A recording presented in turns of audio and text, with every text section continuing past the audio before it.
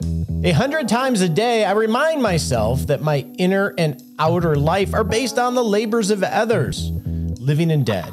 And then I must exert myself in order to give in the same measure as I have received and am still receiving. Albert Einstein. Hey there, welcome to the Retirement Answer Man Show. My name is Roger Whitney. I'm excited you're here with me today. I feel like a robot. Hey, I'm excited you're here. This is the show dedicated to helping you not just survive retirement, but have the confidence to rock retirement. And it's a little hard to have confidence at the moment. I woke up the other day and saw that the markets were continuing their downswing, and we're pretty much in bear market territory, which is defined as a market that has gone down 20% from its high. Lost about 20% of our money in stocks. And this has been a little bit more brutal than others in the sense that if you have a bond portfolio, which you likely do as part of your investment allocations, it's gone down a lot as well. So we're getting the 1-2 punch, which is not a good thing. So it's hard to have confidence. Unless you have a process that you work consistently and you've structured things, the expectation that these types of times will come, and that's really essential. The end of this month, this is a 5-week month, and I know we're talking about legacy for the month, but the last episode on the 29th of June, we'll take a break from the legacy talk and we'll talk about bear markets and spend time answering your questions. So if you have questions related to bad markets, you can go to rogerwhitney.com/ask Roger, and we'll try to answer them on the show at the end of the month. And we have a bunch of other questions to get to as well. And today, we're going to talk about leaving a legacy in a non-financial way. So let's get going with this show. And also, we're going to answer some of your questions in our Q&A segment.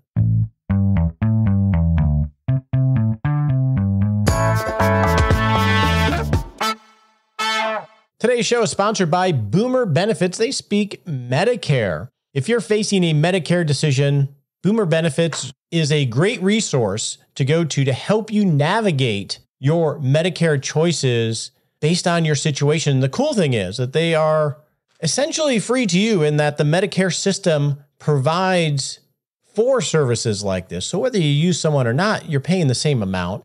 And when we have a client in our practice that has to navigate a Medicare decision, this is who we turn to. So check them out at boomerbenefits.com/RAM to get your Medicare decision right.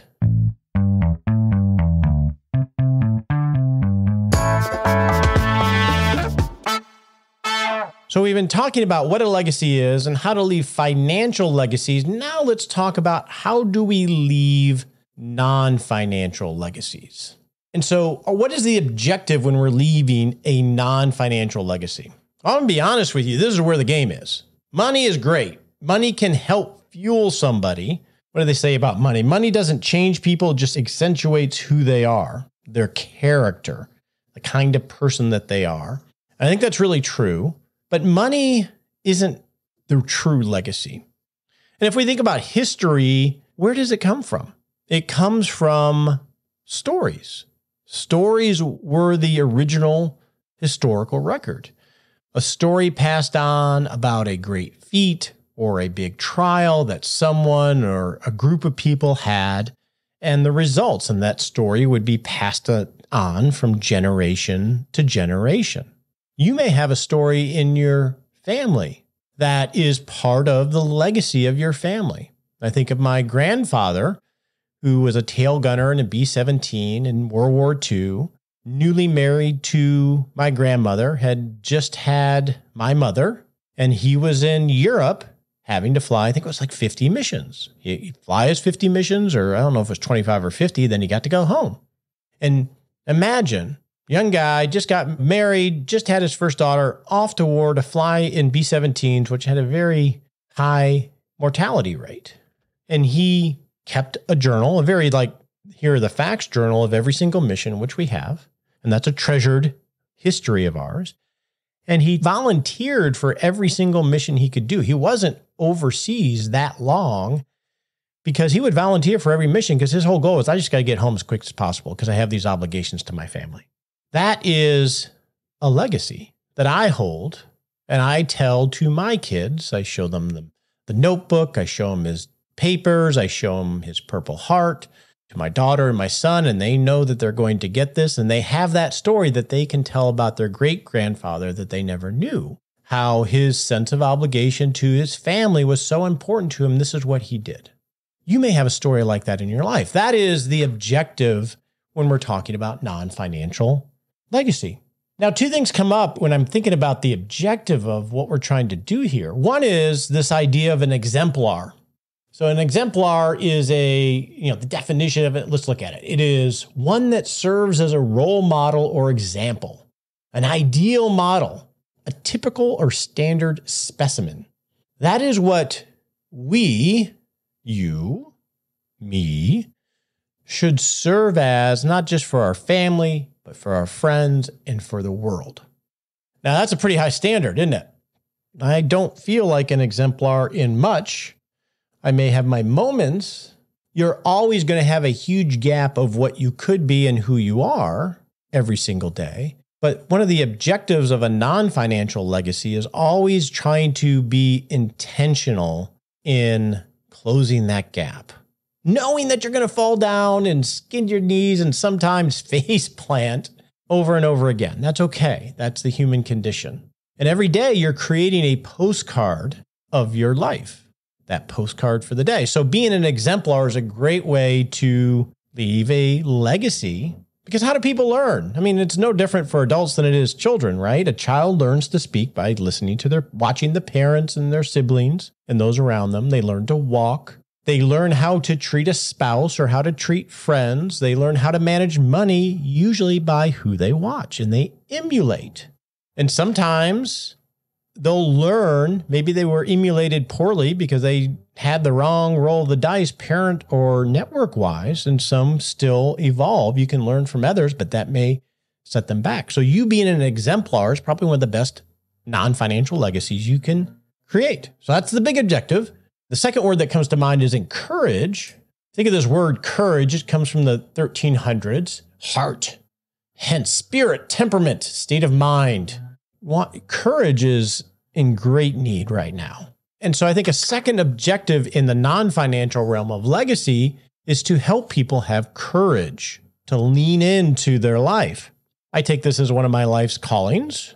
It wasn't something I sat down and thought about. It's something that was a process to figure out, is to encourage others. Now, what does encourage means? Well, it comes from an old French word. It means to make strong or put in. So essentially, encourage is to help put in courage to someone else. That's pretty cool. So I think from a non-financial standpoint, we should try to be exemplars day in, day out, day in, day out. And we should work to encourage others, to help them on their same journey to being their best self. Thought this was a non-financial or a financial podcast, huh? This stuff is important. The financial stuff is important, and there's ways to use finances to be an exemplar and to encourage others. But if you don't get this part right, the money doesn't matter. We've seen plenty of people get plenty of financial legacy and just be jerks or be horrible stewards with it. And so on the non-financial, this is the foundation for everything. So what are some strategies to achieve these objectives? So when you do pass on financial legacy, that they can be good stewards. They can be non-jerks with it, good stewards with the money. And that's the multiplier, right? That's the force multiplier that can change the world. And it does change the world and puts at bay the opposite forces. The people that aren't good stewards and they aren't exemplars. This is the battle that's always going on. And you have a role in it. A book I would recommend in thinking about this is a book called The Power of Moments. And we'll put a link to it in our 6-Shot Saturday email, which is every week, by the way. We have an email that we send out Saturday morning where we have a summary of the show. I usually share some things that I think are interesting that might help people on their journey. But we also put links to things that we talk about. So if you're not signed up for that, you can sign up for 6-Shot Saturday. Email at 6shotsaturday.com or rogerwhitney.com. And that way you can get that weekly email and get lots of resources. Promise not to spam you. But The Power of Moments is a good book. And they talk about when we recall an experience, we tend to remember what they call flagship moments. The peaks, the pits, and the transitions. And it makes total sense. I had to go do a story of my life exercise in this coaching group that I'm in, where I had to tell the story from my life from my first memory to today, the highs, lows, and transitions. It was very uncomfortable, and I could paste together the chronological sequence of things, but there really aren't that many memories. There were some pits of a moment, a conversation, how I interpreted that conversation that in many ways influenced how I view the world. Some were very negative that I had to work through and still battle because it's always there because it imprinted on me. And there are definitely some peaks. I can still remember I was an okay baseball player and I was on a team that was better than I was and we were playing in a big game. Bases were loaded. There's like one out. And I'm at bat and I could tell that everybody's like, oh man, Roger's hitting. That's at least how I interpret it, right? And I get up there, couple pitches, I half swing on 2 pitches. And I was just sinking in my heart, I'm going to strike out here with bases loaded. And I'd look over and the coach would be encouraging, but I didn't see a lot of faith in his look. And then pitch came, I smacked it, hit the fence in center field. It was a double that cleared the bases. I remember that moment. I can close my eyes and remember that peak. I could do that. I remember accomplishing the Ironman. I could do that. We have pits like that too. And then you have the transitions, your marriage, children, retirement. These are moments that we remember, but it's not a lot of data points in our memory. So if you're leaving non-financial legacy, what you have the opportunity to do is observe others, your children, your friends, your spouse, your community, and be aware of when they have a peak or a pit or a transition. And with just a little intentionality, put a mark on it. Accentuate it in a certain way. So as an example, we'll start with a high story. When I was turning 40 many years ago, get a knock on the door. I open the door and there is my friend Eric from Michigan, who I've known since high school. He's my brother from another mother, showing up at my door. He had conspired with my wife to show up at my door in Texas. And Shauna had cleared my calendar with Nicole. I don't know if Nicole's around then, clear my calendar so I could spend 2 days with my best friend. I had this moment. I was turning 50. I don't know if it's 50 or 40. I think it was, I don't even know. That's how old I'm getting. I had this moment and they highlighted this moment in an unexpected way. And that will be a memory for the rest of my life. He was aware that I had this coming up and he was intentional about putting an exclamation point on it. So that's an opportunity for you when you see peaks for others to just be a little intentional, put an exclamation point on it to help imprint that moment for them. Now, what's the opposite? A pit. We all have pits, don't we? My mom died. That was a pit. My sister died. That was a pit. I've had clients with all sorts of things, all sorts of pits in their life. We have the opportunity, if we're a little bit intentional, to help fill in those pits just a little bit. And that is another area where you can create a moment.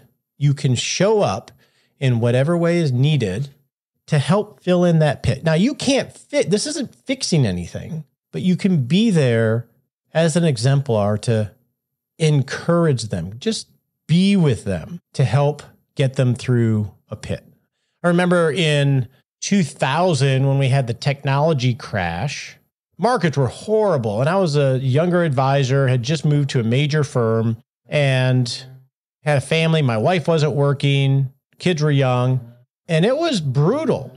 And a lot of stress on the financial end of things of, okay, how do you get through this? Is this going to continue? Is this the big one? Probably some of the feelings we're having today in the markets.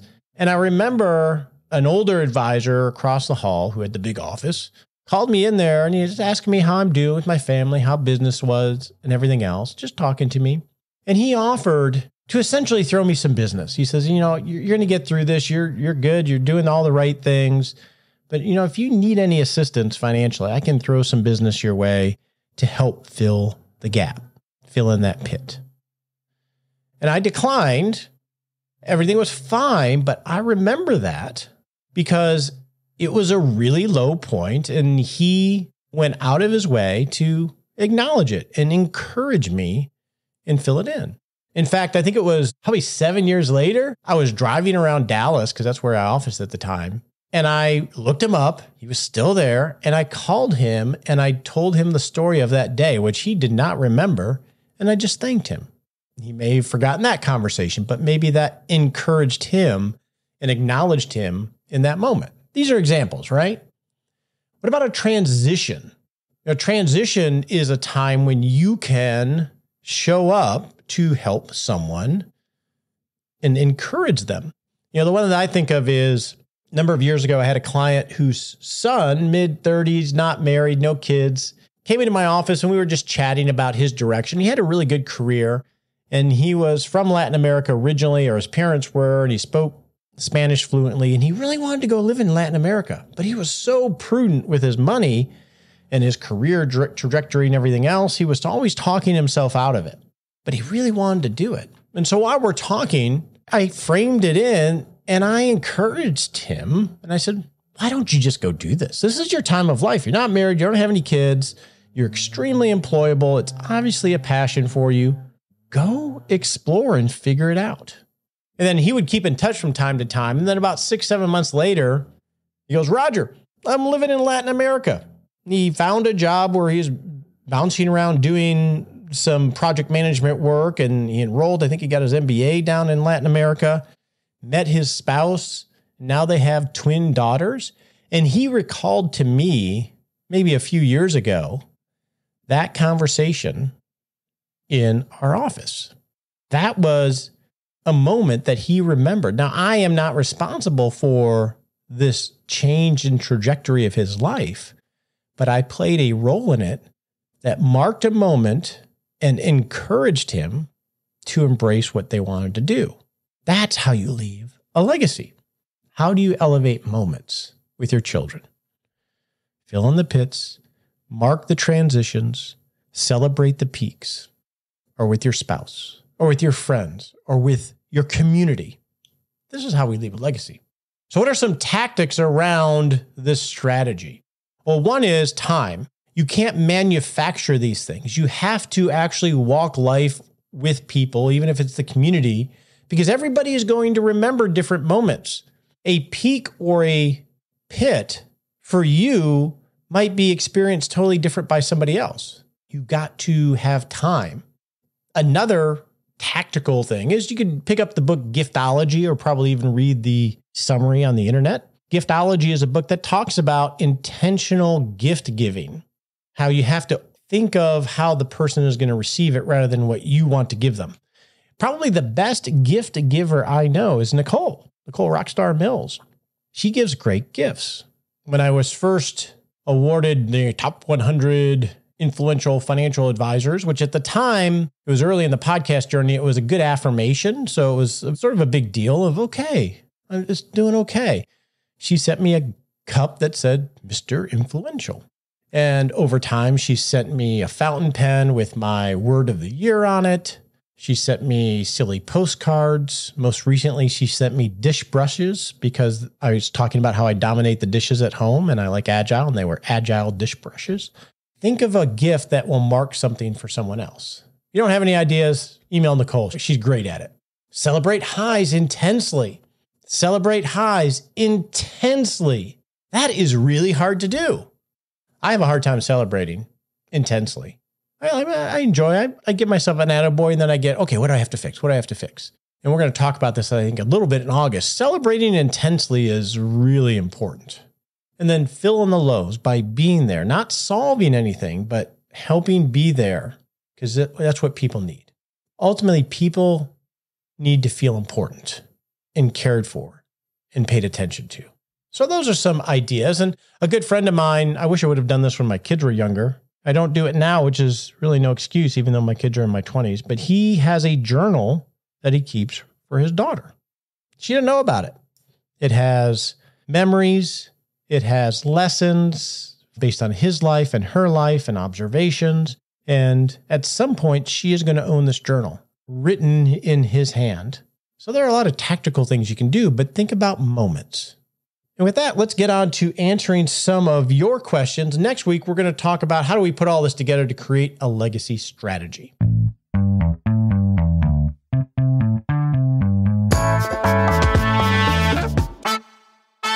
If you have a question for the show, you can go to rogerwhitney.com/ask Roger and leave an audio question or even type in a question.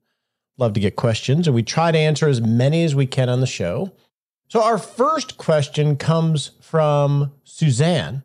She says, all of my retirement savings is in traditional IRAs, no Roth, but I learned that as a sole proprietor, I could set up a 401k for my employee, me, and put in post-tax earnings into a Roth without traditional limits on income and a much higher contribution limit. And so she wants to know, how does that work? And so some background on Suzanne, because she wrote a lot more, is she is recently retired. Congratulations. And now is doing some consulting. And now that you have this income, Suzanne, and you're correct that you can use a solo 401k in certain instances, which is also called an individual 401k, to essentially have your own employer retirement plan. And it's a simplified version of the standard 401k that you have, maybe at your corporation that you retired from, that is able to be used for certain individuals. So let's talk about some of the basics of individual 401ks, Suzanne. And there are a variety of providers that will do this structure for you. And typically there's an annual fee because there's some very basic regulatory forms that have to be provided. So in order to establish a solo or an individual 401k, you have to, be as it sounds. You cannot have any other employees. As soon as you have employee number 2, employee number 1 being yourself, then you're no longer eligible for a solo 401k. And we'll talk about other options there. Now, I believe, and I haven't looked at this in a while, that one exception to that is if your spouse works for you. I think then that falls under the individual 401k, but you'd want to navigate that. And the advantage of an individual 401k is that it's going to have a lot of the same feature as the traditional 401k. One, you can do the maximum employee contribution, and you can do that as a Roth option if you set up that account. And as you stated, I think in your email, this is something that you're wanting to do, is try to build up some Roth dollars. So if you contribute your employee contributions under the Roth option, that's going to avoid any income limits that apply to, say, Roth IRA contribution. So as an example, for 2022, the current contribution limit to a 401k for an employee is $20,500. And if you're over age 50, you get to add on an extra $6,500. So in theory, Suzanne, you could put $27,000 as a Roth contribution if you were to set up a individual 401k and had that option selected. Now, the second contribution that goes into a 401k, an individual 401k, is the employer match, which you can have as well. That will always go in pre-tax. So you'll end up having, let's say you did your $27,000 Roth contribution to the individual 401k. You would also have a pre-tax match based on your income. Generally, it's 3 to 4% of whatever your income is up to a certain limit. That will always go in as pre-tax. And that portion would be deductible as a business expense because you're contributing to the employee being yourself in this case. Oftentimes, with high earners that have solo 401ks, you can attach a profit sharing plan as well to the 401k, which will allow you potentially to get up to the limit of what's allowed to go into a defined benefit plan, which I believe this year is about $61,000 as well. And that's all going to be based off of your income. So whenever you're talking about a 401k, you have the employee contribution. That's the part that could potentially be a Roth contribution. and then you have the employer match, and then you have an optional profit sharing contribution that can happen basically at the discretion of the owner. So I think a 401k solo could be a good idea. I think the setup and annual maintenance, I'm going to say it's right around $1,000. And there are all-in packages. I'm not sure of providers at the moment, but you can Google that and find those. Now, other self-employed options are going to be, let me pull up this because I have a handy calculator to recommend to you as well, is if you're self-employed or have a small business, and let's say you have employees, you could set up a SEP account, which is an old school, it's an SEP IRA. So it sort of falls under that IRA tagline where you could have a maximum contribution of up to $61,000. You could also set up a simple IRA plan, which is a very simplified employer benefit plan. And these are, the SEP would be one that you might use as a sole proprietor. And what you'd want to do is look at the structure of your business. Is it an LLC or is it a sole proprietor? Look at the age, and then you can actually calculate which one might give you the best benefit based on your income level. And I'll refer you to a calculator here in a second. And then if you have employees, you can do a simple IRA plan. The limits are a lot lower. You can't do Roth, but you can provide a very simplified version of a retirement plan in the event that you have employees. I know this isn't your situation, Suzanne, but there might be others. And then if you do have employees and you want all the bells and features of Roth contributions for employee contributions and matching contributions, you can do what's called a safe harbor 401k. That's actually what I have in my business because I have 2 employees and they're not family. So we have a safe harbor, which is a simplified version of a 401k, and the costs are a lot less expensive than your standard 401k. So Suzanne, if you're self-employed, I think an individual 401k is a good option if you want to try to get Roth dollars into that. Now, a website you can go to, which is run by a census, which is one of the largest record keepers in the country for retirement plans, is individualk.com. You can learn about individual 401ks. They have a calculator where you can input the type of business you have, your expected profit, and it will actually show you a comparison of how much you can put into an SEP versus an individual 401k. But for a self-employed person, I think you're right, Suzanne. If you want to contribute Roth dollars, then the individual K is going to be the one that would likely give you that option. One add-on thought here too, Suzanne, is if you establish an individual 401k and bring in your outside IRA dollars into that, that might allow you to do backdoor Roth contributions and avoid that pro rata rule. So something to consider and talk to your tax advisor about. So hopefully that gives you some guidance for you, Suzanne, and anybody else that's working after full-time work as a consultant or independent contractor. Our next question comes from Anonymous. Hey, Anonymous, how you doing? And this is regards to I-bonds. Anonymous says, I'm looking to not only purchase, but also redemption when it comes to I-bonds. Would it be better to have one I-bond for $10,000 or more or purchase various amounts that equal $10,000?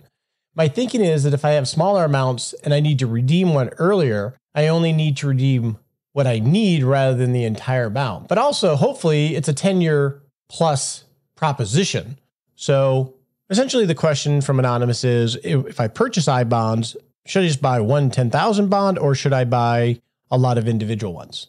And so for everybody listening out there, you may have heard about I-bonds. They're sort of the cool thing right now because inflation is high and they have an inflation adjustment from a yield perspective.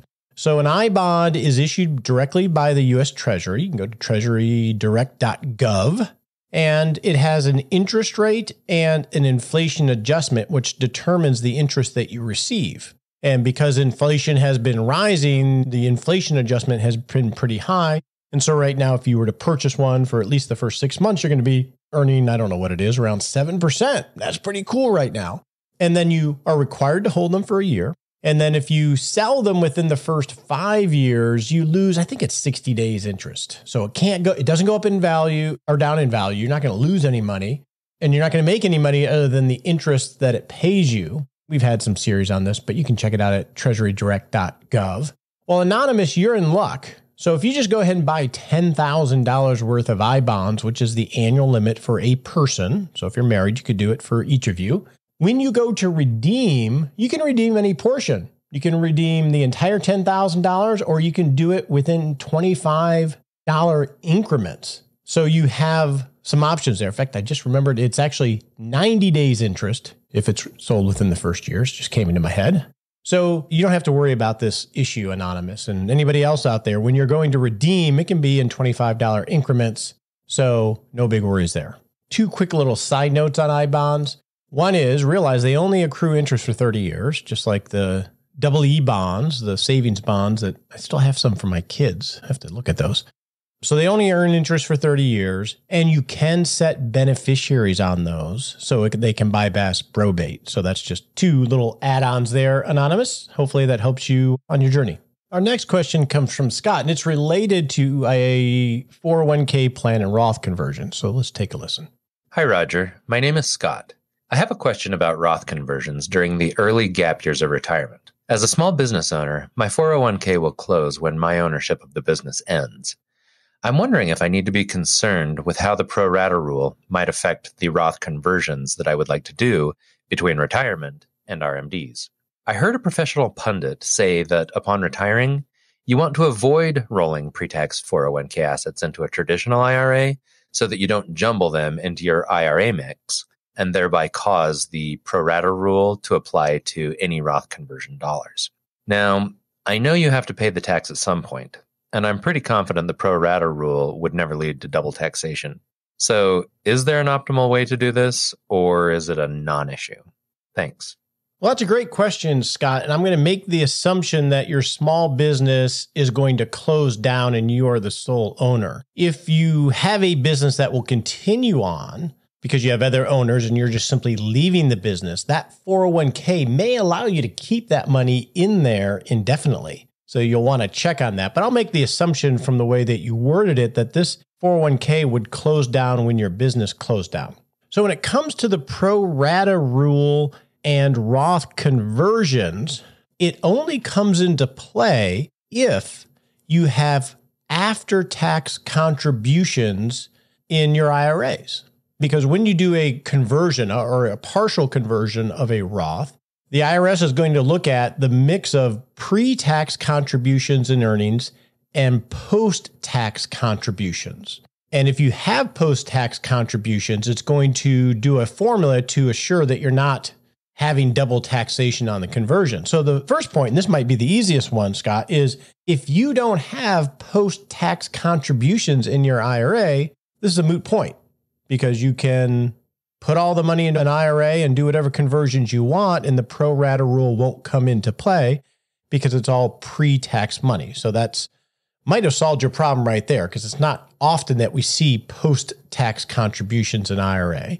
Now, if you do have post-tax contributions and you're wanting to manage that, then yes, having your monies in a 401k when you're calculating the pro rata rule for Roth conversions won't be counted because it's only going to look at IRA money. And so your options, well, you got a couple of options, and it really depends on your circumstance.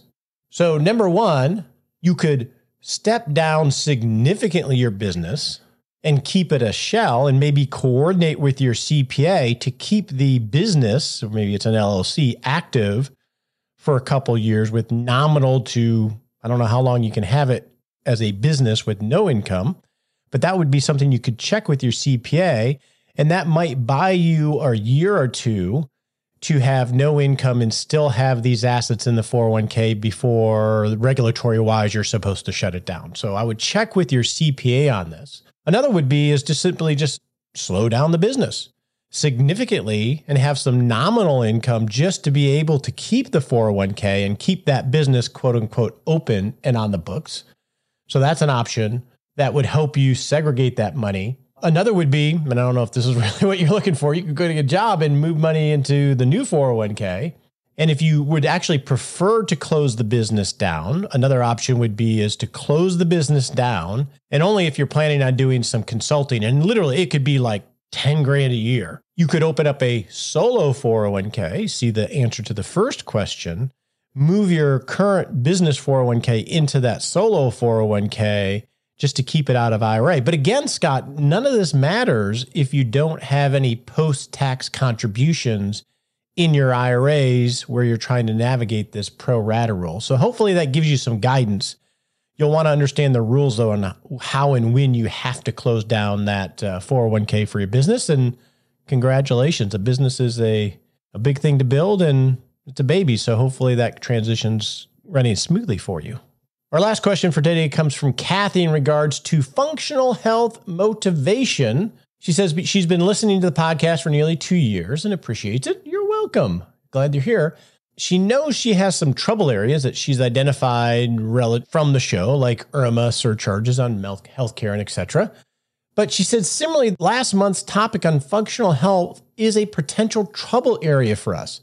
As a non-sporty couple, both 66, how do we add exercise-like activities to our life where none currently exist? Fear of not traveling or our current reward of years isn't a good motivator. Some people don't habitually save for retirement, yet that's what we did. Some people don't habitually exercise, yet they know they should. We don't. You know, as I'm reading this question, I may have answered this one before, and if I did, I'm sorry, but we'll answer it again because I want to make sure that Kathy gets some motivation here. She says, I can't wrap my head around this. As I said, fear isn't a good motivator. What do you recommend instead? Thank you, Kathy in California. It's a great question, Kathy. We all have things that we sort of know we should do, and we don't really ever get around to it. We don't integrate it into our life. And we've talked recently about this idea of a trajectory. So think of your trajectory health-wise, Kathy. When you think of your movement, your flexibility, your energy based on your current habits, because your current habits create this trajectory. If you're not maintaining muscle, maintaining flexibility and stability and eating better, then you're going to be on a certain trajectory. And you can forecast out in your head what that might look like. Now, that's sort of the fear end of it. I am much more about becoming the next version of your better self.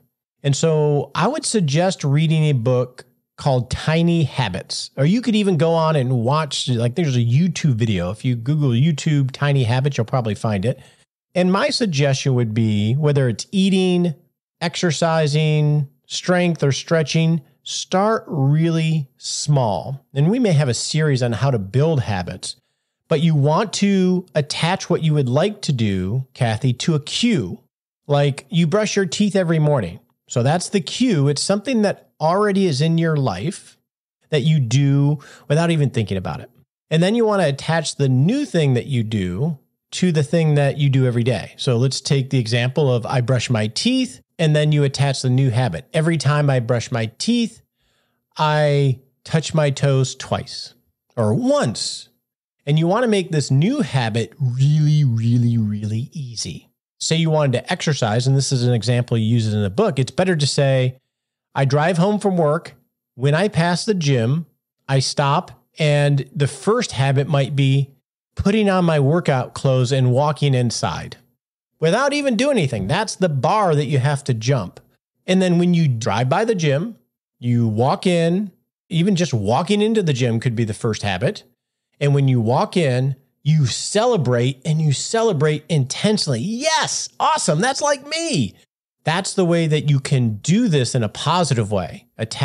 Find a cue, something you do every day. I think in the Tiny Habits book and in the YouTube TED Talk, whenever he goes to the bathroom, he does one push-up and he celebrates. And you can see him talk about that. Not see him go to the bathroom, but see him celebrate that.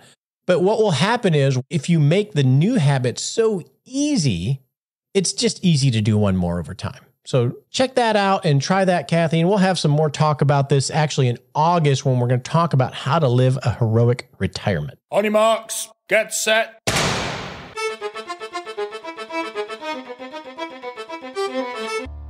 And we're off to set a little baby step you can take in the next 7 days, not just to rock retirement, but rock life. So over the next 7 days, in the theme of this non-financial legacy, I want to encourage you to listen to somebody with full presence. That's it. Put the phone down. Actually, put it out of the room. If your daughter, your spouse, a friend, somebody is communicating to you, make them the center of your world and listen with full presence.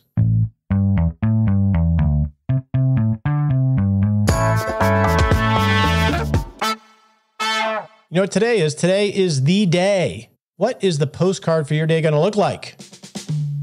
The opinions voiced in this podcast are for general information only and not intended to provide specific advice or recommendations for any individual. All performance reference is historical and does not guarantee future results. All indices are unmanaged and cannot be invested in directly. Make sure you consult your legal, tax, or financial advisor before making any decisions. Now, you know what today is? Today is the day. Go make it a great one.